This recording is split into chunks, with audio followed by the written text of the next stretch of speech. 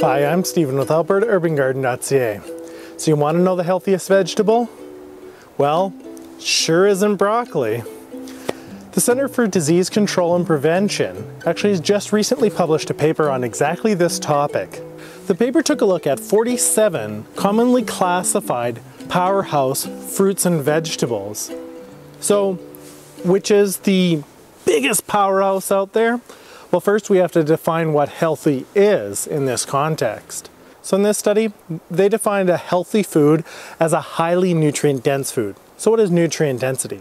Well, nutrient density is the relationship between the caloric components of food and the non-caloric components of food. Non-caloric components of food are things like vitamins and minerals. So how do these powerhouse fruits and vegetables actually stack up? Blueberries, for instance, fail to meet the minimum requirements to even make the list, whereas kale only ranked 15th out of the 41 that were ranked. And Brussels sprouts, the bane of picky children around the world, ranked 21st. And broccoli, it only ranked a meager 19th position. So what are the powerhouse fruits and vegetables that ranked in the top third? Well, chard ranked third, followed closely by a second place ranking of Chinese cabbage, and with a perfect score, watercress. Before you start packing watercress in every meal that you're eating, let's step back a second.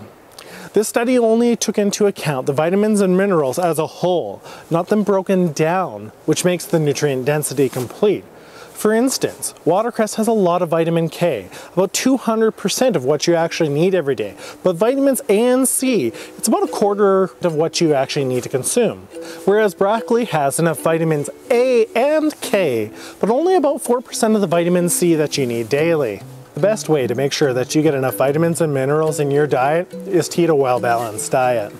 If you'd like to know where your superfood ranks in this list, check out the description below. I'll put a link down there.